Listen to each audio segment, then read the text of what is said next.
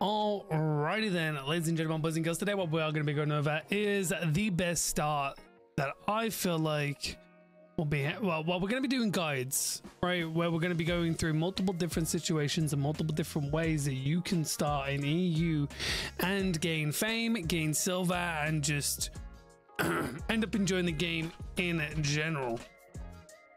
So obviously, first things first, create your character, and you're definitely going to want to play tutorial. The reason why you want to play tutorial regardless is because it gives you the 3 days, 3 premium at the end. If you have already brought the crystal founder pack, the gold founder pack, or any founder pack regardless, you'll get premium attached to that regardless. But good things that you want to take into consideration when it comes to starting out inside of this zone is you are going to be able to get ahead, well, not ahead with gathering, but gathering in these starter zones are massive. Now, the reason why gathering in these starter zones are massive are just mainly down to the simple fact that the regeneration rate of the tier 2 and tier 3 resources is much higher on the test server than they are in well, not the test server, sorry, in the tutorial island than what they are out in the open world. So if you are looking to try and get ahead, well, I say ahead in gathering, but if you want to, you know, get tier 3 gathering and possibly tier 3 refining, if I remember correctly, we'll check it out once we get into the tutorial, like refining stations and stuff, whether we can refine tier 3 and craft tier 3 gear. I would recommend doing so literally straight off the tutorial island, just because, like I says, the rates in which the resources respawn are really high. So there's that. And then, ladies and gentlemen, one thing that I would recommend doing is to make sure that you can do crafting in every single tree, at least a minimum of tier 3 to get into tier 4 crafting. I would recommend crafting 1 plate. So from these, 1 leather,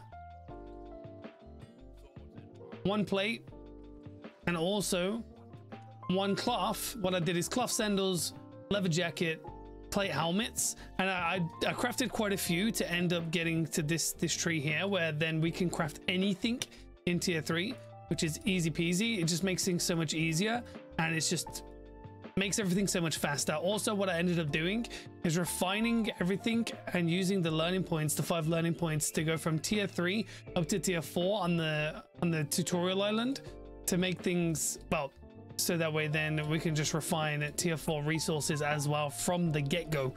I'd recommend only getting up your gathering up to tier 3 on tutorial island, because after that, once, like, it just takes too long. You're just going to be wasting so much time to end up getting, you know, you're gathering leveled up to tier 4. Like, harvesting tier 3 resources gives you so much more fame to get up to the tier 4. And not only that, you can also then use the tier 3 resources to craft shit, to build your crafting stations and stuff on your island. This is what we're going to be going over next. So now that obviously we've gotten to this stage now where we're at the distraction, get to the pier, I would recommend going back to the town to pick up 2, maybe 3 mules, just in case the prices are going to be high. I reckon prices generally for the mules are going to be pretty cheap, because the amount of people that actually transport mules off of the starter island. But just in case you die or whatnot, I'd recommend just picking up 2, maybe 3 mules, because they're super cheap on the tutorial island. All right, so now that we've got the 3 extra mules in case we die, we're not really going to make much profit from these if we want to try and sell them. So your best bet is to just keep them regardless. 180%, so it's going to take a second to end up getting out of here, but regardless, it's just helpful anyway. It's free silver, it's free mounts. Can't really complain. Alrighty then, so click complete, accept, go over to this guy. And that is how you receive your 3 days premium. Bonk, 3 days premium. Now with 3 days premium, you do end up getting learning points. Now, because this is the beta before EU releases, the learning points, you have a shitloads more. tons more. One thing I would recommend only using learning points for.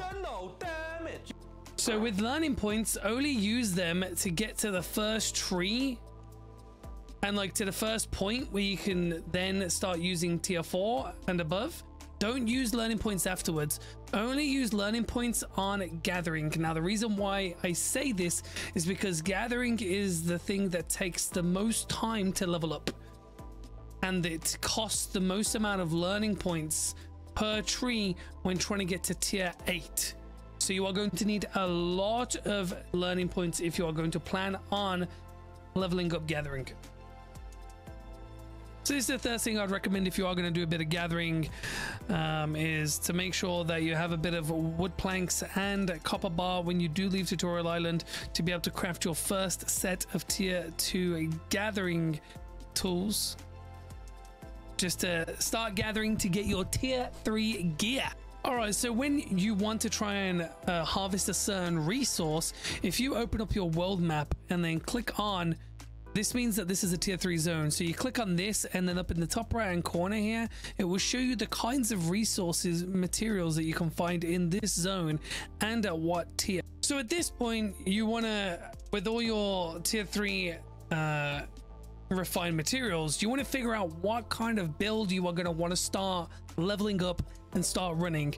Now, obviously up on the screen, I will end up putting up a few screenshots of different builds that you can try out that are actually pretty meta and will help you for a lot of things. If you want to go through daggers, you can go the one-hand dagger with the hunter jacket, the mercenary hood, and the scholar sandals for energetic sprint. If you want battle axe is really good for PvE and semi-decent for like 1v2, 2v2, etc., like small scale fights. If you want to run that, go the battle axe with the torch, with the mercenary jacket, mercenary hood once again because it's actually really strong, and then you can also go with the scholar sandals. If you want to go for more PvE, I'd recommend going plate boots with rejuvenating sprint, and then scholar cowl for mana regen. There's also bow builds like regular bow with mercenary jacket, mercenary hood, scholar sandals. The nature staff build, which is the one-hand nature with the torch, mercenary jacket, or soldier armor, depending on what you fancy in doing. Mercenary hood, and then scholar sandals. Obviously you got your fire staffs. I really don't like running fire staffs personally, but if you want to run fire staffs, you can always go great fire, which is pretty strong because you got the AoE with the cleric robe, mercenary hood, scholar sandals. But yeah, there's a few others that I'll end up throwing up, like the dual sword ones, the dual swords with the mercenary jacket, mercenary helmet, hood with the scholar with sandals in general for energetic sprint.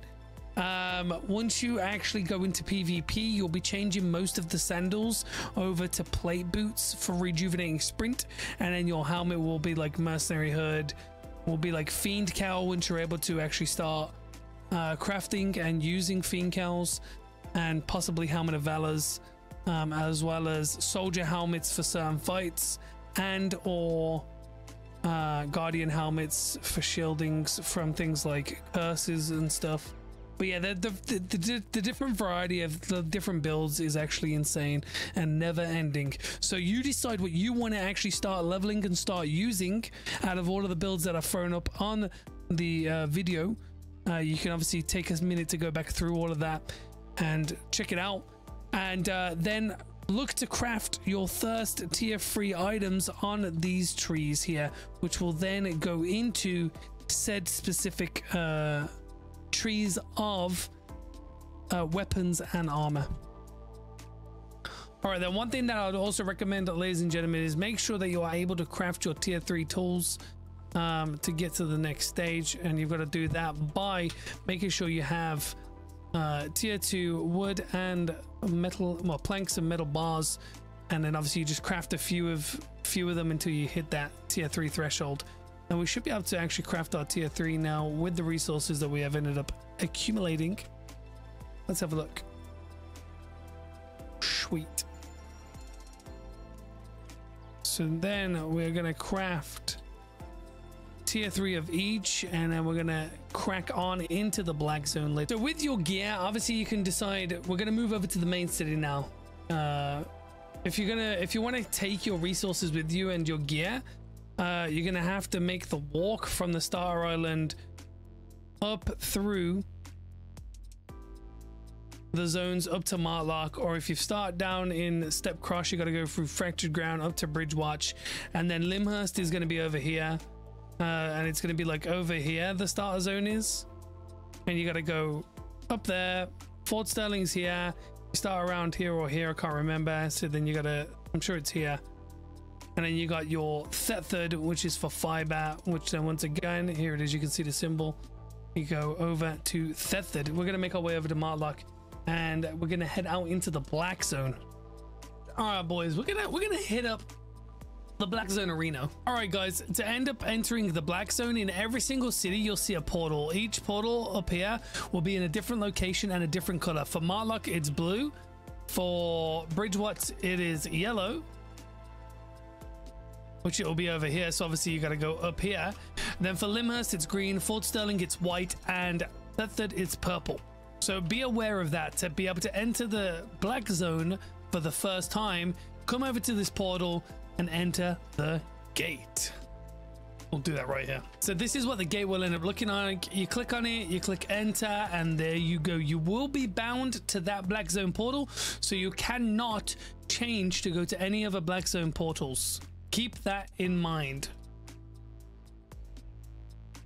So one way that you can rebind to a different black zone portal is you end up coming to a different city, you go inside of the realm gate, and then you go over here, and then down here on the bottom left you can click remove binding. Every 7 days you can remove your binding from your last black zone portal, and then enter to rebind to a new one. Okay, so a few things that you want to pay attention to and make sure you check out before entering the black zone is if you click B and then go across this left hand line, you'll see that there's something called Reaver. Now what this does is each stage that you get up to will increase your damage and defenses against specific tiered creatures. So at first it's going to feel pretty rough to begin with until we get the higher Reaver levels when we're killing certain tiered mobs. And then on top of that, whenever you're leaving to go out into the black zone, I always recommend people to always click on this blue shrine. What this blue shrine does is it makes you invisible and immune to damage. So you click this bad boy, mount back up, and exit out into the black zone in whichever direction you are looking to go. Now, to begin with, everybody might be thinking, oh, tier 5 zone, this is great to farm in. Don't ever farm in a zone right beside the portal, because there's going to be more traffic and more people looking to spank your ass. I'd recommend going 2, maybe even 3 zones out, so that way then you are further away from traffic and further away where people are willing to travel, so therefore you are more likely to be left alone. So as you can see, one thing I'd recommend doing is killing any glowing mobs. The glowing mobs are going to give you the most. The thing is, to begin with, you are going to struggle because, like I says, hey yo, he wants my booty. Right, this is why you don't try and farm anything in the adjacent zone, because there's people just running all over that map. So we're just going to go deeper into the black zone. The mobs are going to be tier 6, so that's going to be a bit rough, but we'll just see how it goes. Let's see how rough it actually is.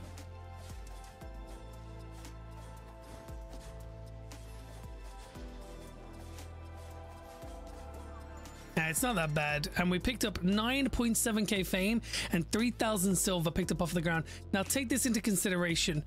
Right now on the beta, fame is increased by 100%, so we'd only get about 5k, 4k, 4.5k, 5k, and silver is being increased by 200% from mobs. So take that into consideration. Technically I'd only get 1k silver, but 1k silver for a tier 6 mob in the open world is not even that bad. Think about it this way as well, right?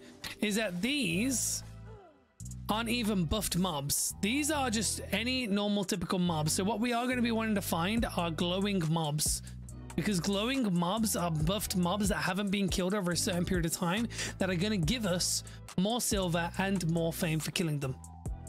For like downtime wise, it will be better to just kill every mob that you just run past, because, you know, the more downtime you have, the longer it will take for you to gain silver, fame, and all that other jazz. Oh, that ain't no... Right, now this is gonna be... There's no way we kill this. It's a... Well, it's only tier 5. So that's not bad. One thing to make sure whenever you're killing mobs is you see these red circles. It is always prioritize dodging them abilities, because they will destroy you. Let's see how much fame we get.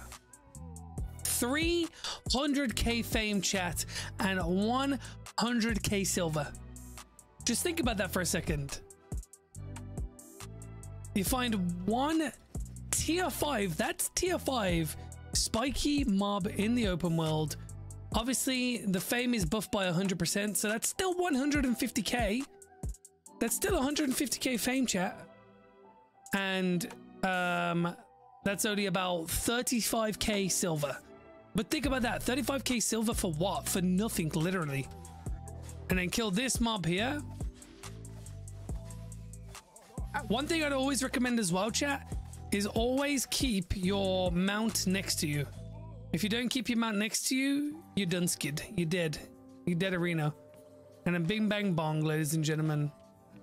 We have already ascended into being able to literally wear tier 4 everything at this point. So we're being chilling. We've already made 130k in less than 5 minutes.